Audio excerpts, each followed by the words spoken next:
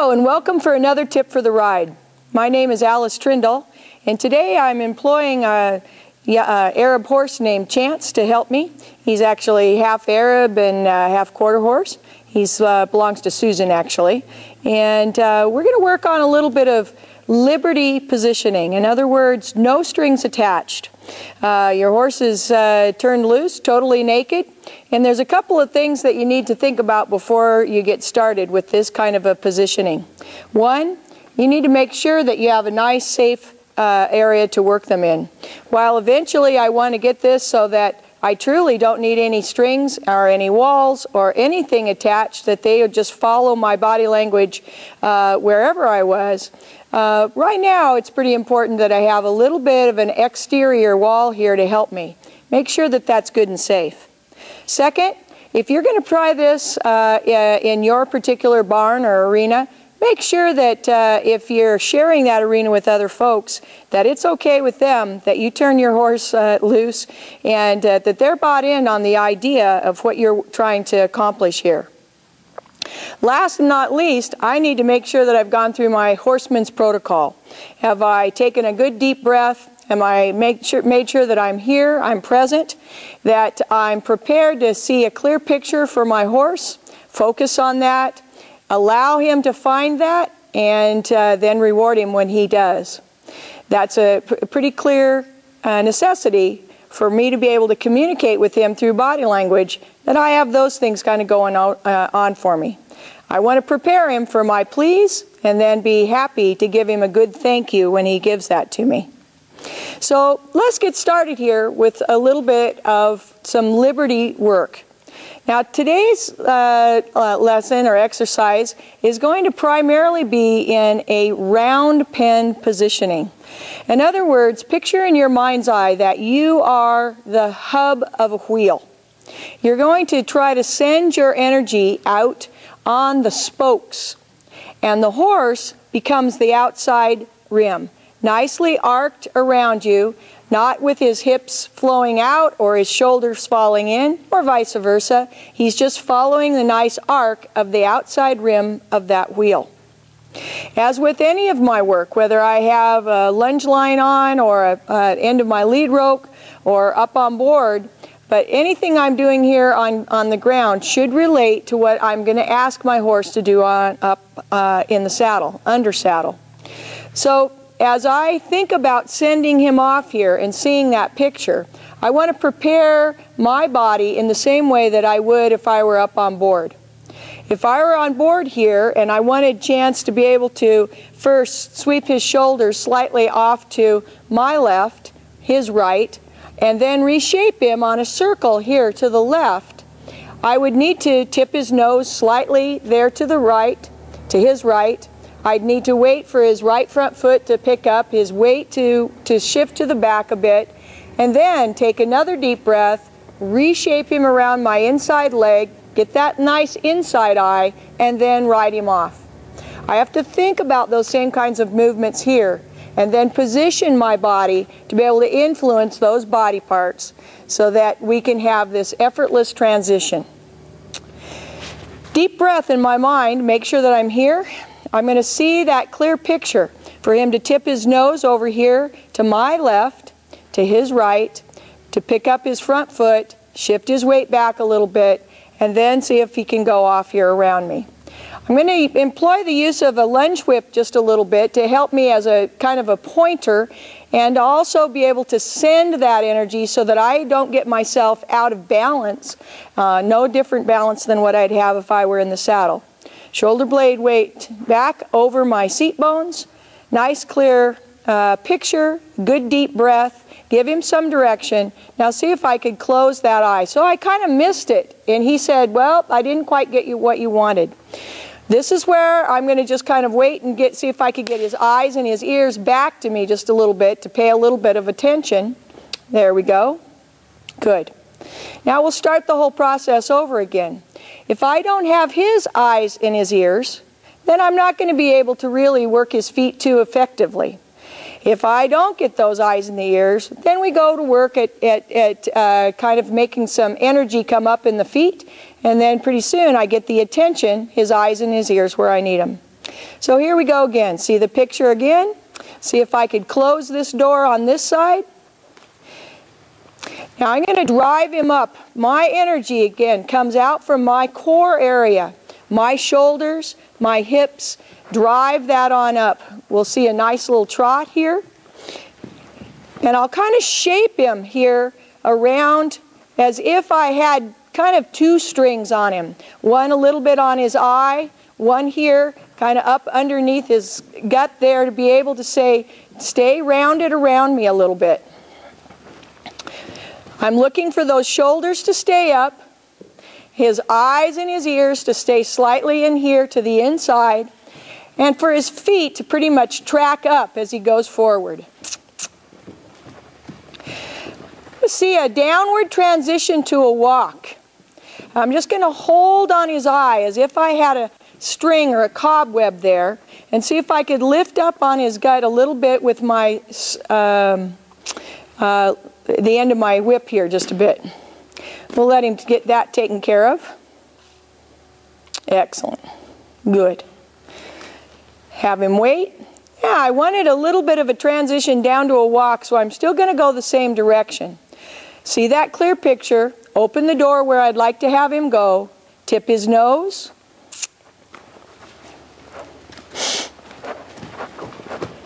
So I'll let him go off here, but I'm going to go ahead and draw him on back in a bit. And we'll set the whole thing up again. To tip his nose off towards you. He says, I can't quite do that. So notice what I'm going to do here. Draw on his eye, his right eye, until his right hip crosses underneath him. Draw on that eye till the hip crosses underneath, the legs cross under, and I get both eyes and ears. Wait for those little things. Try to not get too aggressive about it unless he's just completely not paying attention at all. Then I might be a little more assertive about working his feet. So we'll try to set this up again and see if he can kind of follow this feel. He's having a little difficulty giving me his left eye there. He kind of is thinking, well, that's the way that I want to go, is out to the left, and I'm saying, I want him to go out to his right. So I'm going to position myself just a little bit closer. Thank you. Good man. And use my flag here for him to run into if he needed to. Step that over. Now ask him to go off. Good. Now pick up my round pen positioning. Driving that where the stirrup would be, driving his elbow up and around me. Up and around. Up and around. Good. It's a nice walk. The feet are tracking up. He's not leaning in. He's not leaning out. It has a good forward cadence to it. Let's see if I could draw on his eye and cross his hip underneath there. Just as if I still had my lead rope on. The body language is just exactly the same. I'm going to send a little energy as soon as I get that eye, lift it up slightly to get the leg to cross underneath his belly, and then to balance up on the outside hind. Very nice. Good job. I like how he's paying attention. His ears are kind of telling us he's still listening to a few things that are going on behind. He's checking out the little movement that the dog's making over there, but things are going pretty well. He doesn't seem to be too bothered about things. Take a deep breath. I'm going to see him go off here to my right. He needs to tip his nose that direction. He'll lift up his left front foot. He'll shift his weight back on to his right hind. Let's see if we can get that. Tip his nose, lift that foot. Now I pick up my body positioning. It feels kind of like I have a wheelbarrow here in front of me. And I'm going to push the handlebars of that wheelbarrow up and around. I'm driving his elbow forward with the tire of that wheelbarrow here in front, pushing it, driving it. Notice how my shoulders still follow the arc of the circle. My hips follow the arc of the circle. My outside hip has to step further. My outside shoulder. has to step further. That was nice. It wasn't quite my picture, so we'll see if we can set it up again. Good. I like just a walk. Thank you. Round pen posture. Now what if I decided that I'd like to kind of see his eye come to me and his hip go away? Like that hip to step under right there. Very nice. Good job. Excellent. What a good boy. Very nice. So let's do a few transitions now. Either between the gaits, in other words, from walk to trot, trot to canter, canter back down to trot, or with the tempo within the gaits, a faster trot, a slower trot. The hardest gait of all, of course, is to get a good working walk. So let's see if we can set this up with some transitions now. I'm going to see in my mind's eye to send Chance off here to my right, his left. Again, you can see by looking at him, he's a little bit heavy on his front end. In order for that front end to sweep out, he's going to need to shift his weight a little bit back. And then I can tip his nose in your direction, lift up that foot that his nose is tipped over, and step his shoulders out that way. So let's start with a little backwards, then step him on out here. A good working walk is one of the hardest things to get at Liberty. So I'm not going to start into the trot too quickly here. Breathe him up into that trot.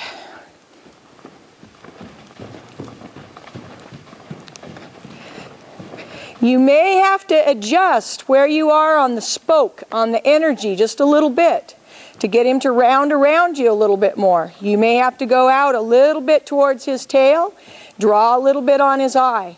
Try to keep the horse rounded as if you were riding him around that inside leg. I'm going to see in my mind's eye a canter here. I'll hear the rhythm of a canter, which is 1, 2, 3, 1, 2, 3, 1, 2, 3. And I'll get in time with that outside left hind and see if I can get and ask for him to canter just before he pushes off. Right now, now, now, now, now. Deep breath, hear the canter, and ask for it.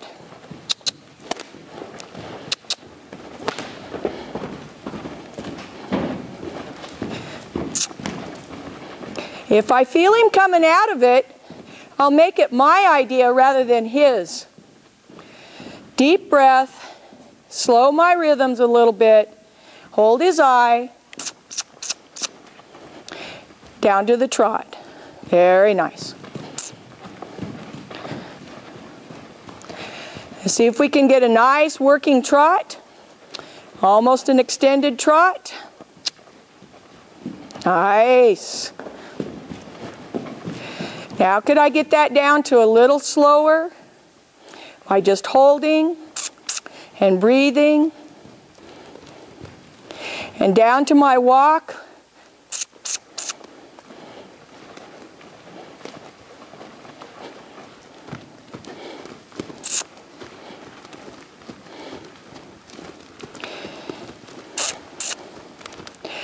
I'll kind of use my hand like it was full of krypton. Isn't that kryptonite? Superman would kind of bother Superman. And I'll send my palm out there with some energy to say, no, you keep your eye up there. My whip here says, stay wrapped around me. Nice. Good. I'm going to change how we change direction this time. See if I could change my flag here. Draw my energy off, and then send his eyes away from me. Now pick up my round pen posture again. No big deal if he loses his direction. I'll make it a little uncomfortable for him out here. Good.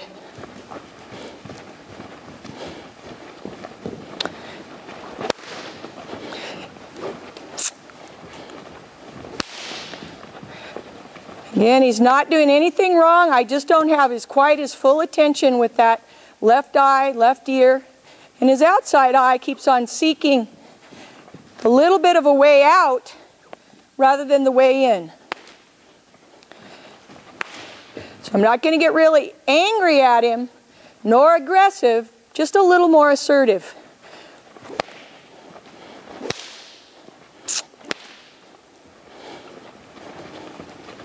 Good. See if we can put that up into the canter. Everything in me wants to chase after him. I'll increase my energy in my whip and then back off when he gives it to me.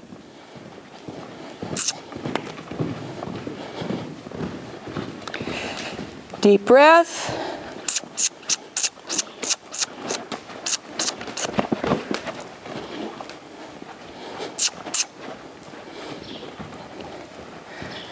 Draw on his eye, cross his hip, and this time invite him to come on in. He says, I'm just going to watch you here for a minute, Alice. Good. So I'll break those feet loose by just going into one eye, then the other. And you notice he's taking a little step towards me each time. Good. Excellent. Let him know that he did a good job. The reward. The reward doesn't have to always be a pet. It can also just be in my mind's eye saying, attaboy, you found it. Good job. Thanks for hanging out with me. Thanks for being here. And he's kind of telling me, he's sort of digesting what we did, and things all turned out all right. He said, you know, all my buddies are outside, but I can hang out with old Alice. It's going to be okay. Kind of pay attention to what she might be asking of me. Why would I do this Liberty work? Well, if I can get this working for me with no strings attached, think how it's going to be up on board, where I have all my other aids, my seat aids, my leg aids, my hand aids, to be able to just fix and refine that kind of a connection, that kind of communication. That's my goal. If I can keep it this light, reach in and fix it and refine it and make it even more beautiful, then that would certainly be the kind of picture that I'm looking for. Well, I hope you've enjoyed this little tip for the ride, and just want you to note that there were some things that were a little bit imperfect, and that's life. That's the way it's going to be when you work with your horse. The idea is keep a clear picture in your mind, stay consistent, take that deep breath, and the horse will eventually come through. You know what? You're going to make some mistakes. That's okay. Be bold in those mistakes. You'll know that you'll recognize that you've done them, and then reward yourself when everything kind of turns out and you have this nice relationship going. So until I see you again, I hope you've been following the articles on Northwest Horse Source and the Liberty work, no strings attached. And we'll start working on square penning here in just a little bit. Thanks now.